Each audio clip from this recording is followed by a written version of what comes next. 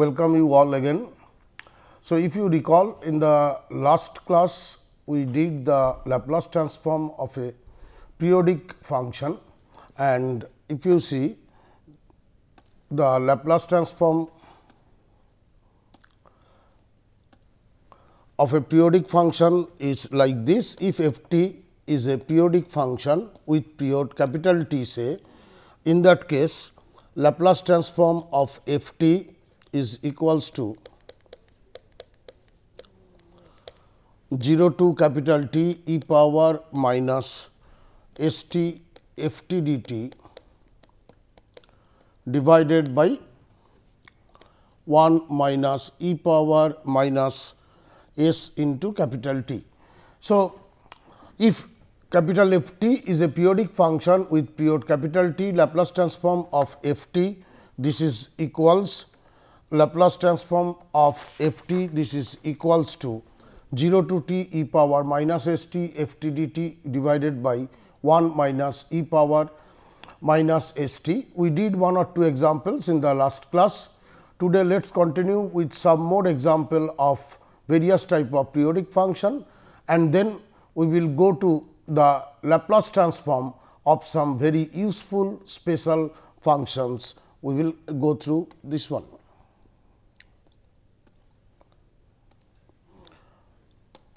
Let us take the example that we want to find out the Laplace transform of f t equals modulus of t.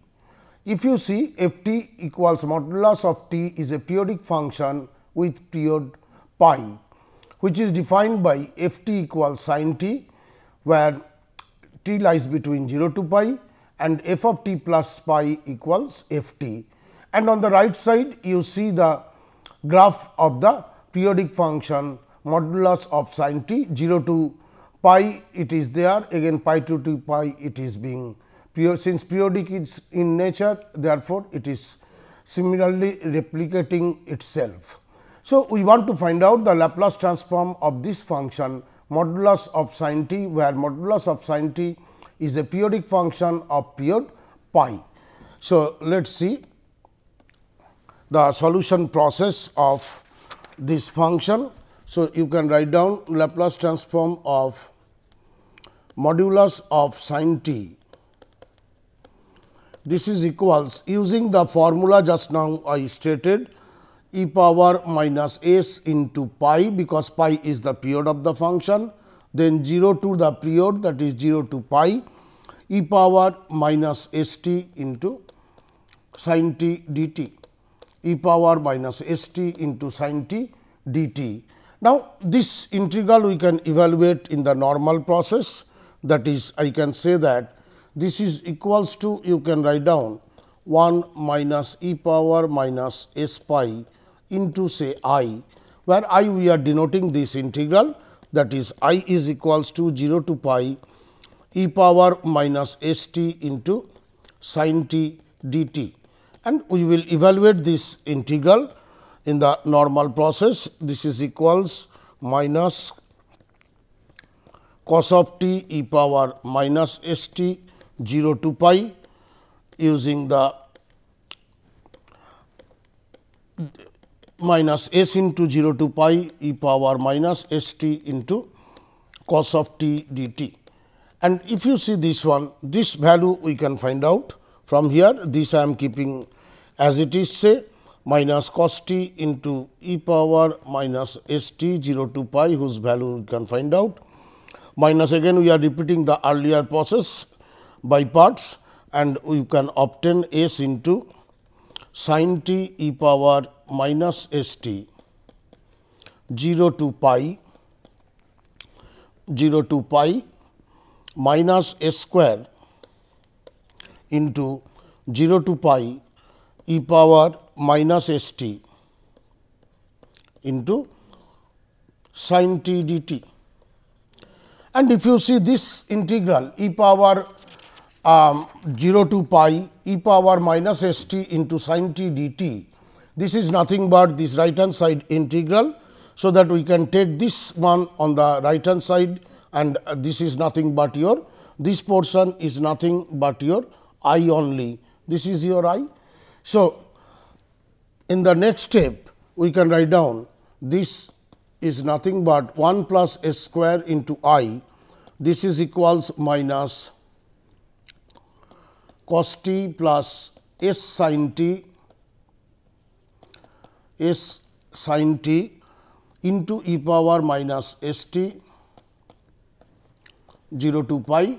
So, you can put the limits of this and this you will get e power minus s pi plus 1. Therefore, your I is equals to basically 1 plus e power minus s pi divided by 1 plus s square.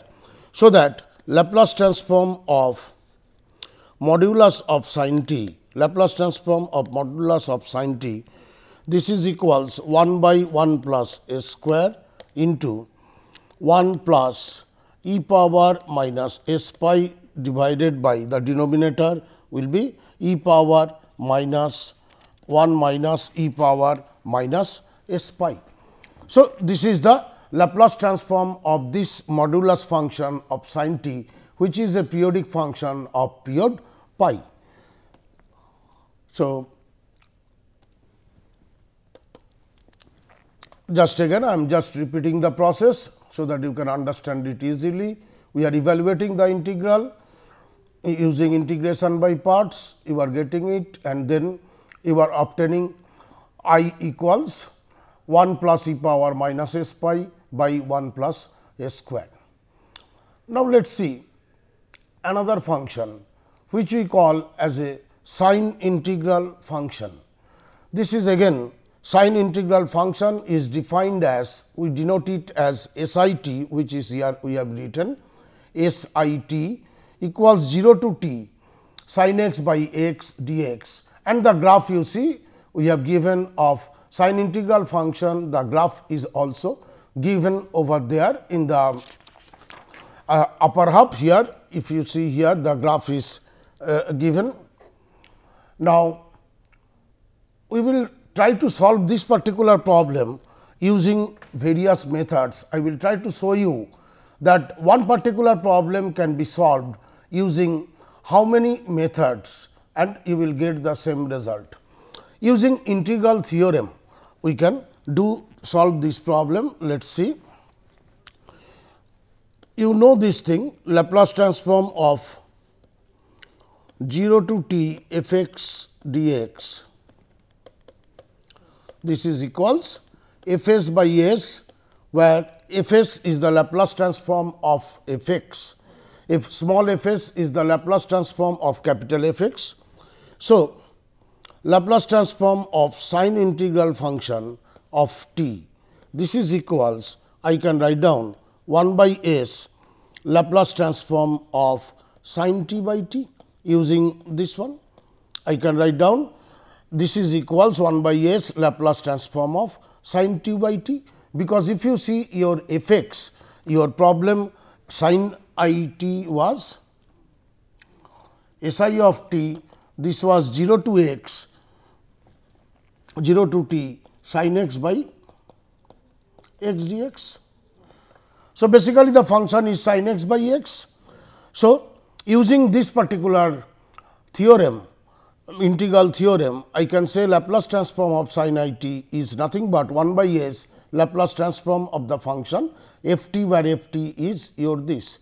So, this is sin t by Laplace transform of sin t by t, which was f s. So, only thing I have to do, I have to evaluate the Laplace transform of sin t by t, and this I can write down again 1 by s to infinity 1 by x square plus 1 into dx. Using division theorem, that means divided by t. If I know the Laplace transform of a function, then if Laplace transform of the function which is divided by t will be 1 s to infinity 1 by was Laplace transform of this, Laplace transform of sin t is 1 by 1 plus t square. So, that this will be 1 by 1 plus x square dx, and this is nothing but 1 by s into tan inverse x, the value of the integral is tan inverse x, where limit will be from s to infinity. So, this will be 1 by s into, if we put infinity, then it will be pi by 2 minus tan inverse s,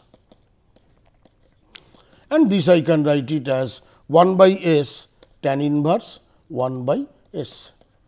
So, this is the simplest solution. If you see, just I am using this theorem over here, Laplace transform of 0 to t f x dx equals f s by s, the integral theorem I am using, and using the integral theorem I am writing this equals 1 by s Laplace transform of sin t by t.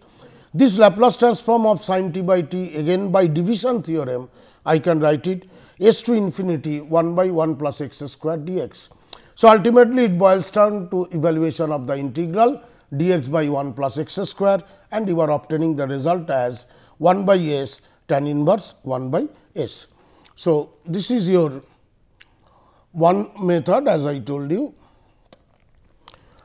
So, this particular problem using division theorem you are doing it, and you are obtaining the required result over here, that 1 by s tan inverse 1 by s, you are obtaining the result. The next one is using differential multiplication and initial value theorem. In the last lecture, we have done the initial and final value theorem also. The application of initial and final value theorem we will show by this one. So, let us see here, your f t is sine integral function of t.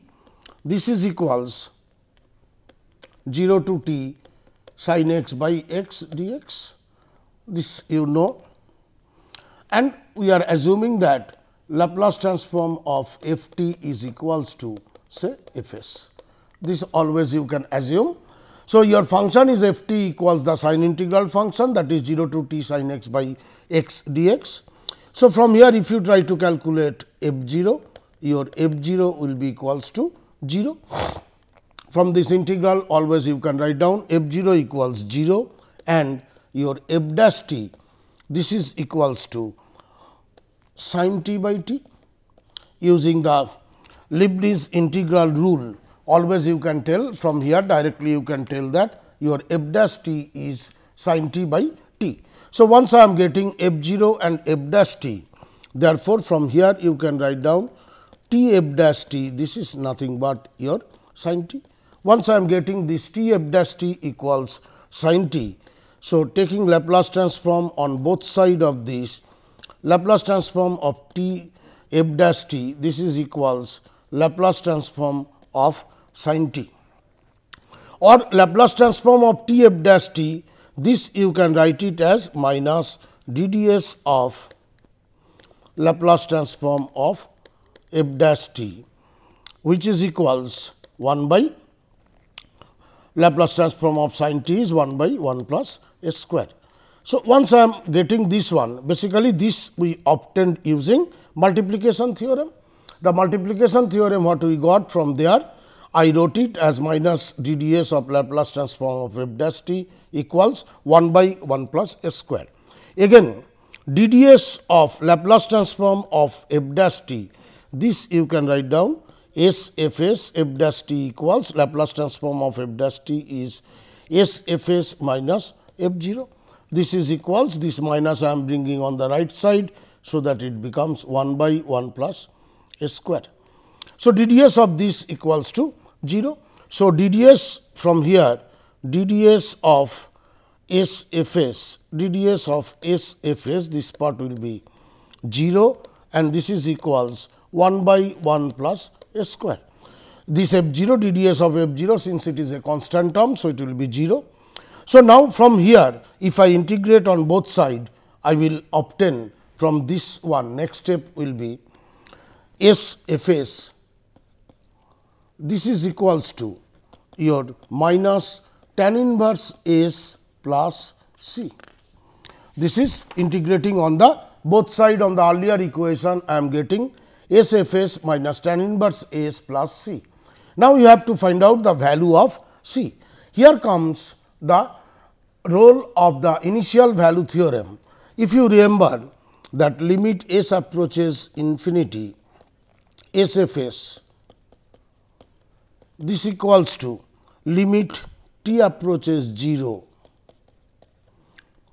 ft. Limit t approaches 0, ft is f0, and already we know your f0 is 0, or in other sense whenever s approaches infinity, your SFS is 0. Once I substitute this as s approaches infinity over here, if you make as s approaches infinity, this value turns to 0, this value will be 0. So, that you can say from here that C equals 0. So, that from here you can tell that your Fs is nothing but 1 by s into pi by 2 minus tan inverse s, and this is nothing but your again 1 by s tan inverse 1 by s. So, here actually you are using the concept of initial value theorem to find out the value of the arbitrary constant, and you are getting the same result over here. If you see quickly on this, your f t is this. So, that using Leibniz integral rule you can obtain f 0 and f dash t. Leibniz rule I have written, those who have forgotten you can check it afterwards, and from here t f t f dash t equals sin t. So, that Laplace transform of t f dash t equals Laplace transform of sin t. So, using multiplication theorem you are writing this, then using differentiation theory Laplace transform of f dash t you are writing SFS minus f 0, and this equals you are writing this SFS you are obtaining. Once I am obtaining SFS, now I am using the initial value theorem as s approaches infinity, this one, since I got SFS equals tan inverse s plus c. So, I am obtaining this, sorry, in the I told wrongly, your c will be in that case pi by 2, because as s approaches infinity your tan inverse s, that value will be pi by 2. So, that c will be pi by 2.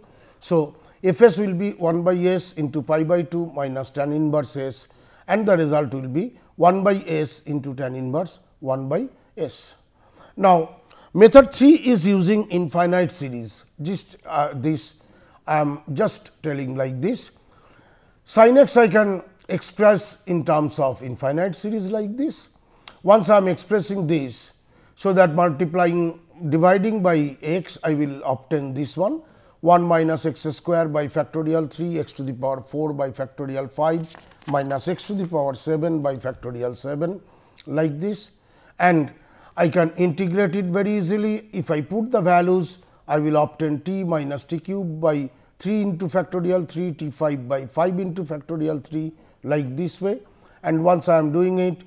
So, now I can take Laplace transform on both sides, because I obtained 0 to t sin x by x is t minus t cube by 3 into factorial 3 like this.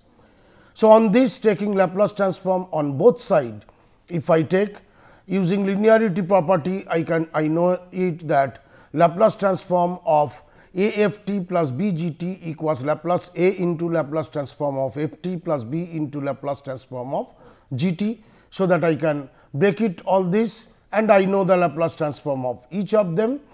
As I have written here, Laplace transform of t power n is equals to factorial n by s to the power n plus 1. So, that I will obtain all these values. This already we have done how to find out, and this again I can write it in terms of a series like this, and this equals nothing but 1 by s tan inverse 1 by x, because tan inverse x the series I have written x minus x cube by factorial 3 plus x to the power 5 by factorial 5 like this way. So, if you see, I am solving the same problem with various methods. The fourth method which I will show you, that is using substitution. Let x equals t v I am writing.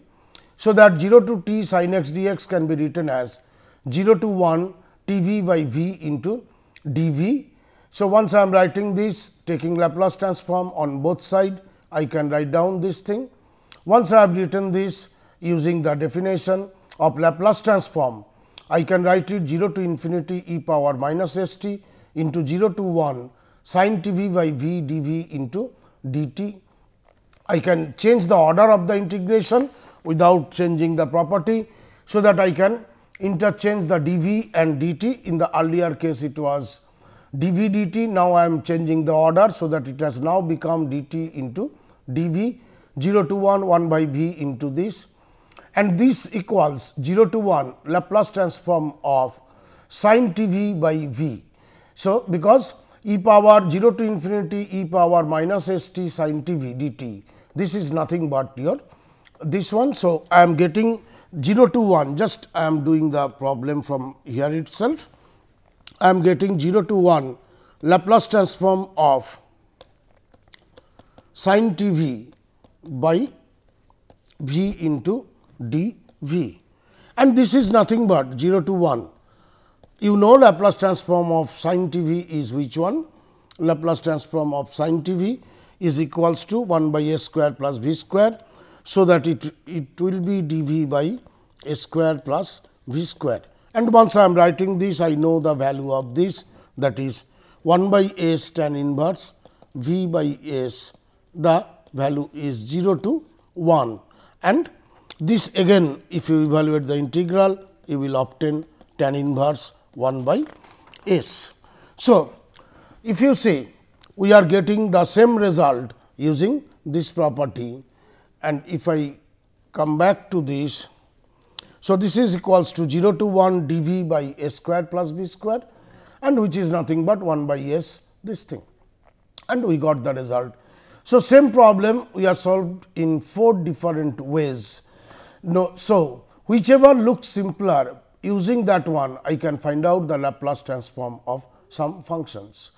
Now, let us take another function, the similar function which we call as cosine integral function. The graph you are see here, the graph is like this, it is going like this and it is moving across like this, and cosine function is defined by CIT equals t to infinity cos x by x dx.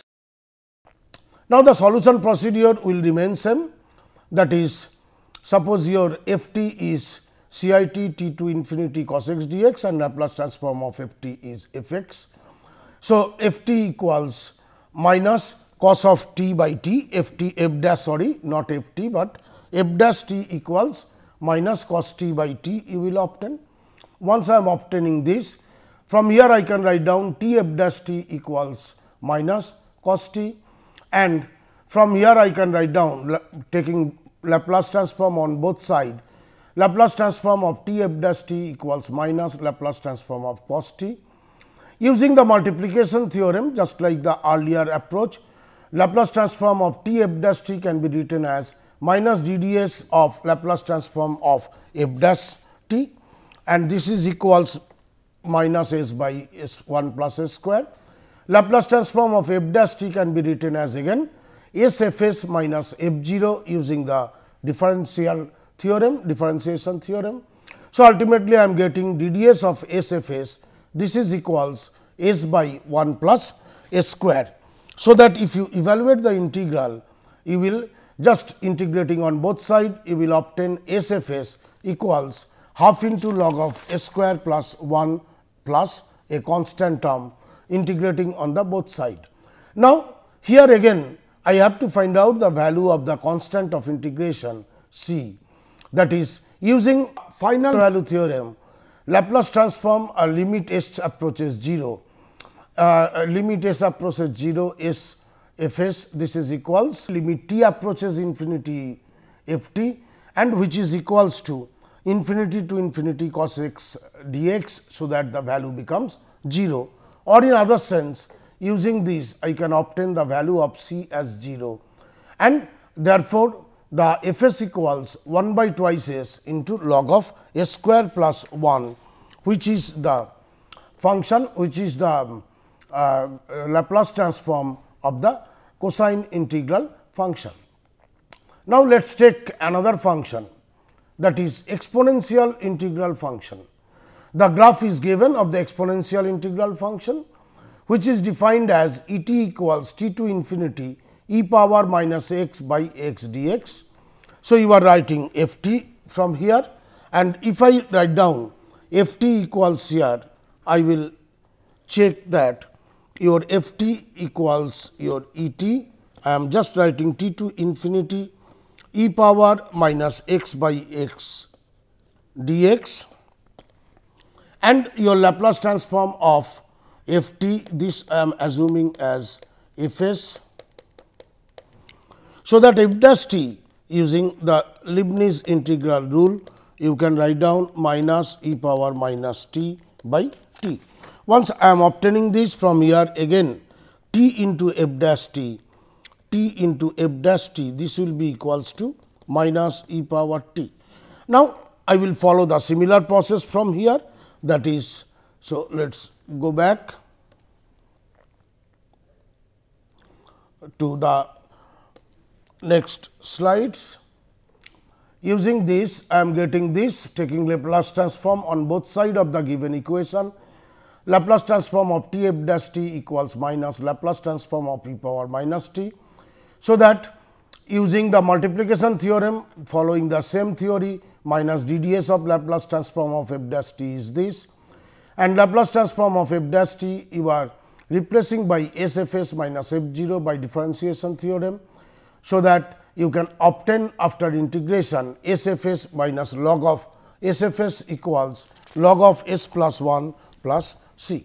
So, limit s approaches 0, s f s is limit s approaches infinity f t, and the value will be 0. So, that again the value of this function, the Laplace transform of given function will be equals to log of s plus 1 by s into log of s squared plus 1. So, these are some special functions whose Laplace transform we are trying to derive. In the next lecture also, we will initially start with some more special functions which are very useful in various engineering problems, in statistics and in other places. So, we will try to see what are the Laplace transform of those useful and frequently used functions, and this we will cover in the next lecture.